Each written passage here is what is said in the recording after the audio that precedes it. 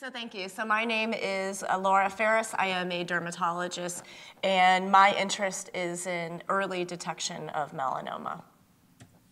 So melanoma is a problem that is not getting better. It's actually getting worse in terms of the number of people who are getting melanoma. So while we saw that certain states have higher incidence of melanoma, what we see here is that over time, the number of people who develop melanoma is increasing. And it's estimated that about 1 in 36 men and 1 in 55 women will develop melanoma at some point in their life. So the reason that I'm putting this slide up is to show you why early detection is so important. So these are what we call survival curves. We see these for any kind of cancer. And what we see is that each line represents a different stage of melanoma, which means a different, how early we find it. So melanoma in situ is the thinnest melanoma. It is the earliest form. It's confined only to the top layer of the skin. And if we can find melanoma in situ, accurately diagnose it, and excise that with a pretty simple procedure that can be done in the office, we have essentially a 100% cure rate of that. So if we could find all melanoma that early, we wouldn't need all of the therapies that we're going to be hearing about. Now, some melanomas start a little bit, start later or are deeper when they're, or later in stage when they are discovered. But however, if we look, stage 1 melanomas are much earlier than stage 4, which we see in the yellow. So if we can find our melanomas really confined to the earlier stages, the proportion of people who will survive from melanoma will be greatly increased. And this sort of shows you why that is. So this is early stage. This is melanoma in situ. We can see the tumor here in brown confined to the top layer of the skin.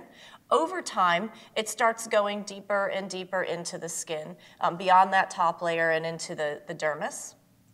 And then ultimately, the tumor cells will go deeper into the skin, and then they can invade into the lymphatics or into the blood vessels in the skin. And that's how melanoma then spreads beyond the skin. So it generally first goes to the lymph nodes, and then from there, it can go actually all over the body. And so that's why we see melanoma metastases in the brain or in the liver. And when a patient comes to us at that stage, they're stage 4. And this is very advanced melanoma, and this is where our survival is lower. So what we're trying to do is sort of catch the horse before it gets out of the barn, get this tumor at this stage, excise it in the office so that it doesn't have the opportunity to spread. So why is early detection so important? If we take a very thin melanoma, so 0.1 millimeters, which would be considered just beyond that melanoma in situ, but very early, and you excise that right away, your 10-year probability of dying from that is like 1%. It's very low. Most people do really well. But let's say that we delay finding that and removing it for up to a year. Some melanomas are going to grow and be more aggressive, and some are going to grow more slowly. But for those melanomas that grow the most quickly and that are the most aggressive, we would estimate that in a year you could go from having a 1% chance of dying to a 37% chance of dying. So finding it early and removing it is so important. So the way that we do that is that we do screening. So we look at people who have maybe one questionable mole or somebody who doesn't even think that they have melanoma on their skin, and we look them over head to toe, and we look to see if we find anything suspicious, and if they do, we do a skin biopsy. So in medicine, we like to have evidence for everything that we do. So when we do things like, we're all familiar with breast cancer screening, for example, mammography. There are big studies that were done, what we call prospectively. So up front, one group got mammography and one group didn't, and we looked to see how those patients did, and we said, we've got good substantial evidence to say we should be doing this, and so we started a screening program. We really don't have those kind of studies that were done prospectively for skin cancer, but we have evidence such as looking back at people who are diagnosed with melanoma and saying, did they have a skin check in the 1 to 3 years before they were diagnosed diagnosed and finding that, in fact, those people who had had a skin screening exam actually had thinner melanoma and did better. So that was evidence that suggested this probably does help. But really, the best piece of evidence we have comes out of Germany. So in Germany, they initiated a screening program. So what they did was for a 1-year period in one state in Germany, they said everybody who's 20 years or older, who's in our national health insurance plan, which is most people, we invite you to come in and get your skin looked over by either a dermatologist or a primary care doctor. And about 1/5 of the population took them up on that.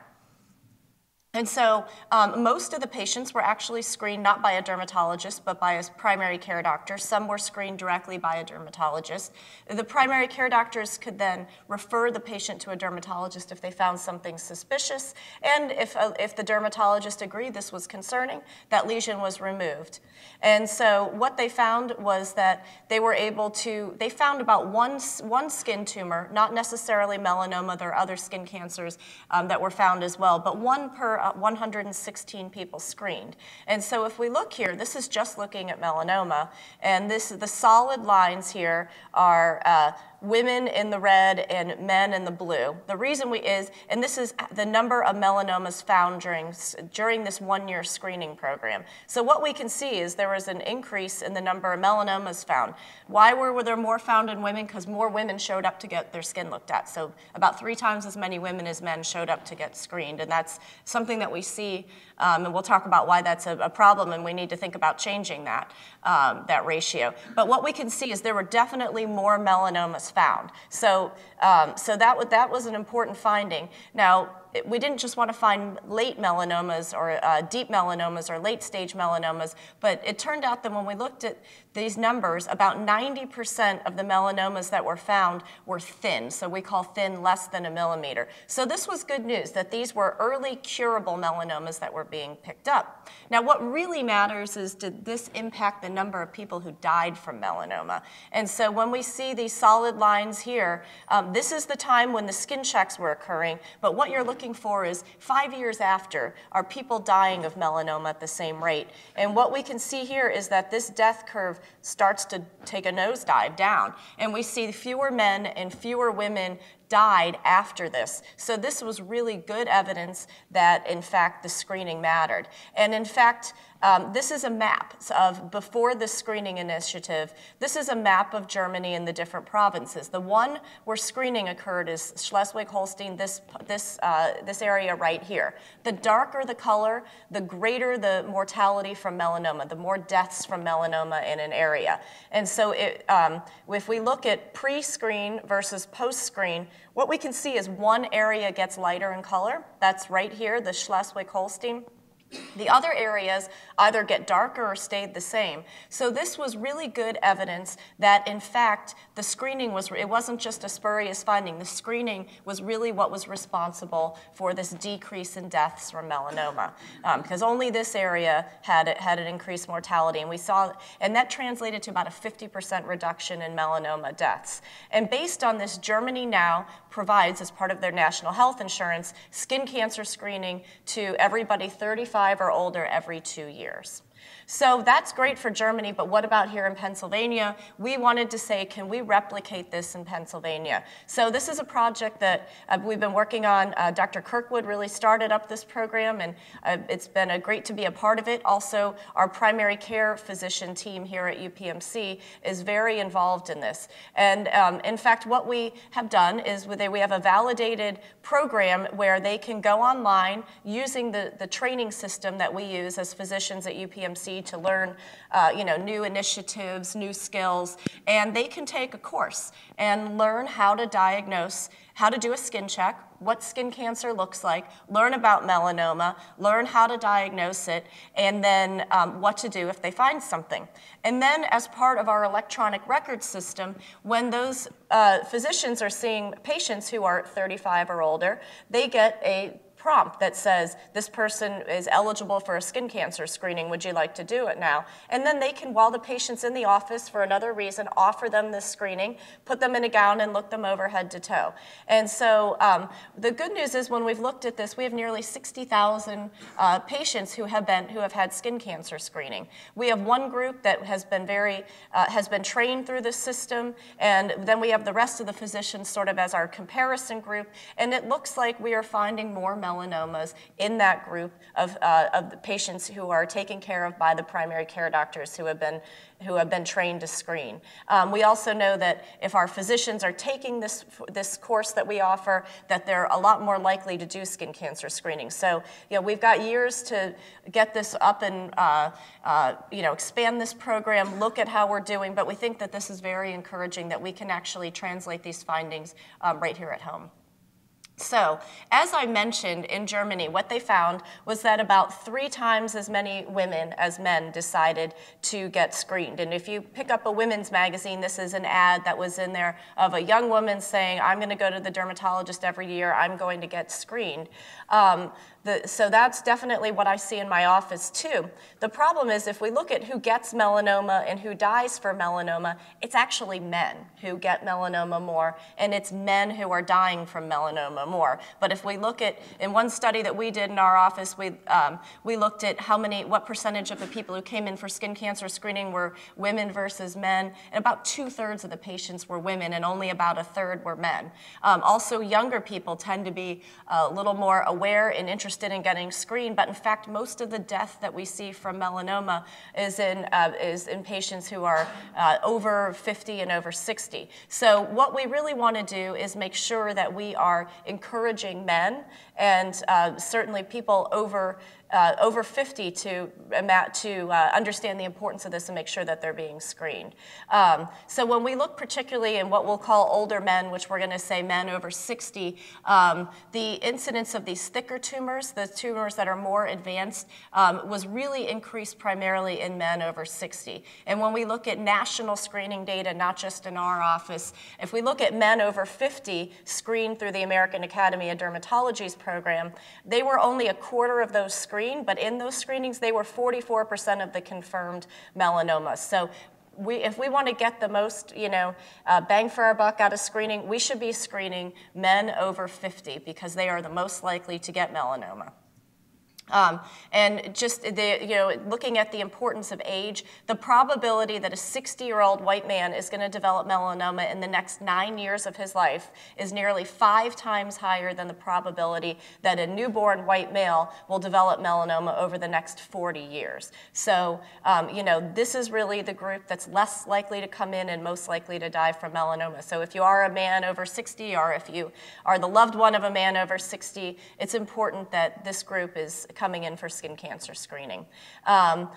And again, the age factor, so sometimes as you get older, you have more doctor's visits. It's easy to say, I'm going to put off the skin check. But if we look at people coming in for another reason to a dermatologist and being asked to remove their clothes so that we can look at all their skin, if we take younger patients under 30, in one study, you needed to screen over 3,000 of them to find one skin cancer. But if you took patients who were between 60 and 69, you only needed to screen 25 people to find a skin cancer, and you only needed to screen 170 to find a melanoma. So really, very important that we have patients who are over 50, particularly, getting screened for melanoma.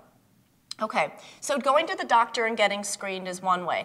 The thing that's unique about melanoma is that it is on your skin, it's visible to you, and you can find it not just when it's advanced, but you can find the very earliest melanoma in situ yourself on your skin and bring it to the attention of your doctor. So we recommend that people do skin self-examinations. So that is looking at all of your skin, front, back, use a mirror, have somebody help you because looking at things like your back or the back of your legs can be challenging. And we recommend that you do this regularly so that you can find lesions that look different to you, that look like they're new, that look like they're changing, that just don't seem like all of the other moles in your body, and we'll talk about what you're looking for. So, why is this important? It turns out that if we look at multiple different studies, most melanomas overall, and about half or more, are actually first found by the patient. So this is, unlike things like colon cancer or breast cancer, patient detection is so important. And this is a study that looked at skin self-examinations and how deep the melanoma is, which tells us if it's being found at an early or advanced stage. And it turned out that people who did a skin self-examination anywhere from 1 to 11 times a year, so that can be up to once a month, assuming we'll all forget once in a while, or I tell people once every season, so fall, spring, winter, summer. When the season starts, look at your skin head to toe. And it turned out that if the people who did this 1 to 11 times a year had a statistically significant lower depth of their melanomas. So this is good evidence that skin self-examination works. So what am I looking for when I'm doing a skin self-exam? Well, we look for the ABCDs of melanoma were sort of the first guidelines that we had, and we've now expanded those. So I'll show you what that means. So A is asymmetry, so two halves that don't look like each other. B is border irregularity, so this isn't a nice smooth circle. This is this melanoma has really irregular borders. Colors, so more than one color. Diameter, D is diameter, so a size greater than, diameter greater than a pencil eraser, 6 millimeters. However, if you find something that doesn't look right and it's smaller, we definitely find lots of small melanomas, so that's just because it's not 6 millimeters isn't a reason to think everything's fine. E is evolving, so changing, so this is a picture of a mole that's changing over time. So if it starts like this, when you start to see it looking like this or this, that's time that you need to get that mole evaluated. R is for regression. So this is a spot that was dark and it starts becoming white in the center. That's a concerning sign. And then the ugly duckling, and this is really an important factor for patients to think about. You're looking for the one thing on your skin that doesn't look like the others. So maybe all your moles are light brown and they're 3 or 4 millimeters across, but then you've got one that's half brown and half black and it's 6 millimeters. That is something that is an ugly duckling. It doesn't fit for you. You need that to be looked at by a doctor. Also, it may be that all of a sudden you have a new pink bump and you never had a pink bump before in that spot and it's not going away within a week or two. That's something that should be looked at, because while it doesn't look like any of the pictures here, there are melanomas that don't, sort of read the textbook and fit the bill. And so that's something that could be concerning. It's an ugly duckling because you don't have anything like that. That should be looked at. So this is just to give you an idea. Melanoma can have lots of different appearances. So some of these may look like what you see if you look on the internet and look at melanoma, and some of these are not going to look. So this is an example of a pink bump that was new. That was a melanoma that just didn't have any pigment. This maybe looks like what you see on a website, or if you look up melanoma. This is an advanced melanoma. This is melanoma on a fingernail. So we think of melanoma as being, on our back or on our legs, but it can be on the fingernail. So it's just to remind us how melanoma can look so different. And if something is suspicious, concerning, or it's your ugly duckling, it should be looked at.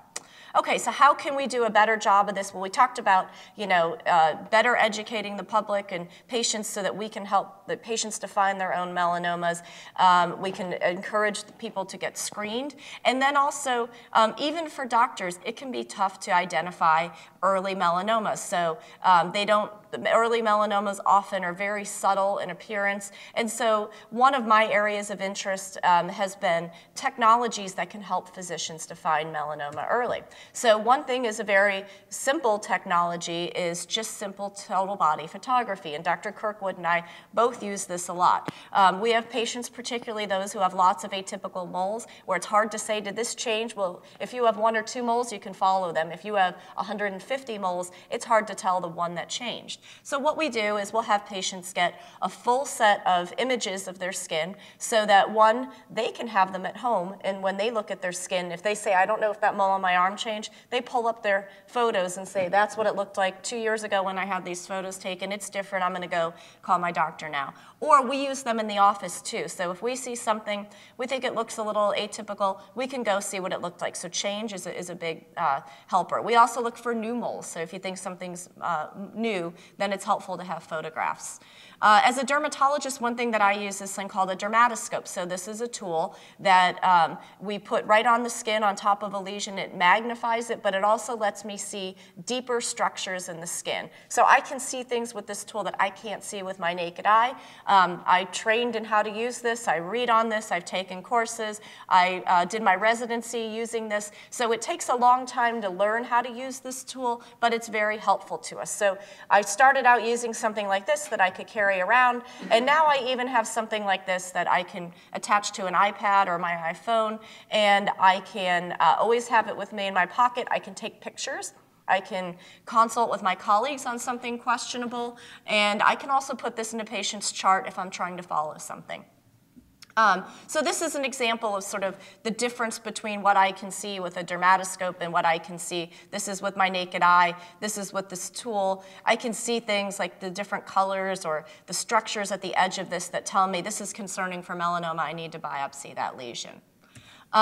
So people have said, well, that's great, but we have computers now. Can we train computers to be able to do this? So this is a device that it was approved by the FDA in 2011. It's called Melanoma. So this is like a dermatoscope at a higher level. So this is a tool. This is the dermatoscope. This obviously doesn't fit in your pocket. This has 10 wavelengths of light, and it goes deep down into the skin and lets you see more. So instead of getting one picture like I showed you, you get 10, and it lets you look at looks at different structures. And really what this does, though, is that it doesn't just say, here are the pictures, you as the trained dermatologist look at this. It has a computer that's been trained on lots of images of benign or malignant lesions, and then it gives the lesion a score, and based on that says, we think this is suspicious for melanoma, it should be biopsied, or we think this is fine. So the way that we evaluate tools like this is by what we call sensitivity. So how often, if this was a melanoma, did it correctly say that should be biopsied? And that was really good. It was like 98% of the time, which is better than most doctors are. However, we also look at specificity, because if you biopsied everything you looked at, you'd never miss anything, but you'd also be doing a lot of unnecessary biopsies. And that was only about 10%. And if we look at this, compared to how did a bunch of dermatologists do, this is looking at the same set of lesions where dermatologists could look at a picture of the mole, a picture of the dermatoscopic image of a mole, and then it said, I would biopsy yes or no, and then we had Melanoma do the same thing. We can see doctors kind of were all over the board. So the sensitivity of the doctors was about 72%, whereas the Melanoma was 97%. But the specificity, meaning how often were you right to call something benign, was much better for doctors. And if we put Melanoma on with the doctors, we can see it's up here in sensitivity in true positives, but it has tons of false positives. So this is something that is of interest, but it's not a perfect tool. And in fact, this was a New York Times article saying we think that potentially this tells us to do so many biopsies that it's not necessarily helpful. So one of the things that I have been working on is looking at something that could take not these fancy 10 wavelength of light images, but the ones that we take every day in clinic with our dermatoscope, and can I use computers to help us in reading those? And so we're very fortunate that we have not just UPMC and Pitt here, but Carnegie Mellon, which is full of incredibly intelligent people with great knowledge of computer science. And so I have collaborators over at Carnegie Mellon who work on this topic of computer vision, and we said, can we train a computer to look at these simple images that we have so that we would have a more less expensive, easier to use tool, and how can we do? So what we did is we trained a computer on 93 benign lesions and 160 skin cancers, and we said this is what a benign lesion looks like and this is what a skin cancer looks like. And then we tested it on a completely different set of images of 39 melanomas and 129 benign lesions and 14 other skin cancers. And then we did a similar reader study of dermatology practitioners, and we said, how does computer versus doctor do? And so the way that we did this was we gave each lesion a score of saying if it's the higher your score, the worse we think that the computer thinks you look, and the lower, the more reassuring. And so what we can see here is looking at scores, the invasive melanomas had the highest score. These are those thinner melanomas in situ. These are other skin cancers, and then some other benign lesions, with the most benign being ones that I looked at and another dermatologist looked at, and we both agreed this really does not need to come off. And so this was encouraging that the computer was scoring things similarly to what we knew they were. And so if we look at our sensitivity and specificity, what we found is that our computer could actually accurately pick up 97% of the melanomas, so 38 out of 39 melanomas. But our specificity was actually a little better than what was seen, for example, with Melifine.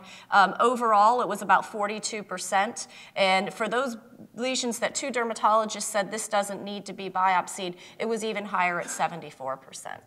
And then when we looked at how we did against readers, so 30 people who were either dermatologists, dermatology residents, or physician assistants, what we found was that we had a higher sensitivity than the doctors or physician assistants, and a specificity that was a little bit lower than them, but still pretty good. So we think that this is really encouraging.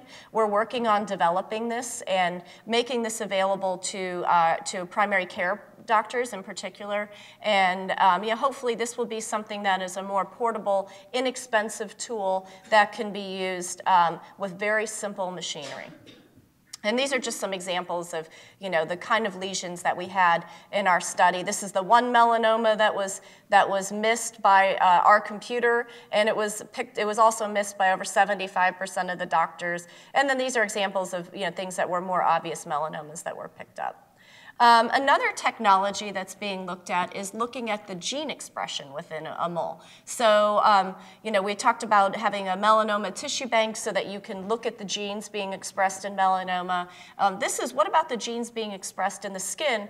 Can we look at that without having to actually, remove a lesion, without having to do a procedure? And so this is using a piece of tape over a lesion and getting a little bit of the genetic material from these cells. So this works on the theory that benign lesions will express a lot of one gene, and whereas the malignant ones will only have a little bit of that gene. And the skin cancers will have a higher level of the sort of malignant gene, whereas the benign lesions will have a little bit less. And so this is one study using that on a smaller number of melanomas. And what they found was, again, a sensitivity. They picked up about 97% of the melanomas, and with a good specificity of about 72%. This is still in development, but encouraging that we may be able to get information even without a skin biopsy.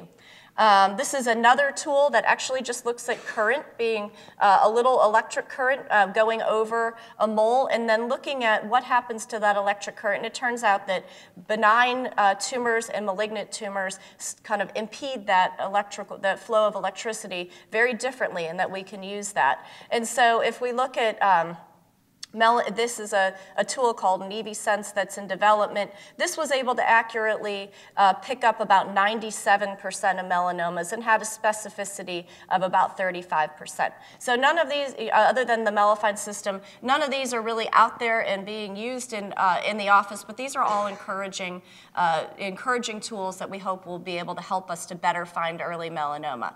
And I need to end with, can we prevent melanoma in the first place? This was a study that looked at one group, this is done in Australia, one group was given sunscreen and told to put it on their face and hands every single day, and another group was told, apply sunscreen as you wish. And if we look at the number of melanomas, everybody from this time period to this time period either received sunscreen or didn't, and then we looked at the number of melanomas over time that developed. And what we can see is this yellow group did not receive sunscreen, sunscreen. This blue group was given sunscreen, and what we can see is there were fewer melanomas among those patients who were given a supply of sunscreen and told to apply it on a daily basis. So overall, their risk of developing melanoma reduced by 50%. Their risk of developing invasive or more advanced melanoma went down by 73%. And when they did get melanoma, it was generally thinner. So this is really good evidence that wearing sunscreen does work. People always say, what should I look for in a sunscreen? The American Academy of Dermatology recommends a sunscreen of SPF 30 or higher. However, I will point out that most people don't apply enough sunscreen. You should have basically the equivalent of a shot glass full that you put on your body and that you reapply it every 2 hours. And most people don't do that. So one of the things that I will recommend, you often see higher SPF sunscreens out there. It turns out that if you take a higher SPF sunscreen and you use less of it, it's not going to work. If it says SPF 80, it's not going to work at 80. But if you use half the recommended amount, it's probably going to work at around the level of a 40. So these higher SPF sunscreens may be a good way to help us make up for the fact that we're not necessarily as good about applying enough. And finally, we talked about tanning beds. We know that tanning beds increase melanoma risk by about 75%. The FDA has now taken note of this and has reclassified these as a device that has risk to it. And in Pennsylvania now, we have a law that people under 17 cannot use a tanning bed, and we think that that's really a great change to protect young people. So in conclusion, you're going to hear about knowledge in genetics and cell biology and immunology for diagnosing and really for treating advanced stage melanoma. But the greatest impact that we're going to have on melanoma is probably going to come from preventing it and from detecting it early. So skin cancer screening can save lives. The earlier you find your melanoma, the better the survival. Men over 60, least likely to go and get their skin looked at, but most likely to die from melanoma, so please encourage your loved ones to be screened. And technology can hopefully help us to improve melanoma early detection, but it needs to be rigorously tested. And wear sunscreen, examine your skin, and please don't go to a tanning bed, and don't let the young people in your lives go to tanning beds either. So thank you all very much. And I guess I'm actually going to take my questions now, right? Okay.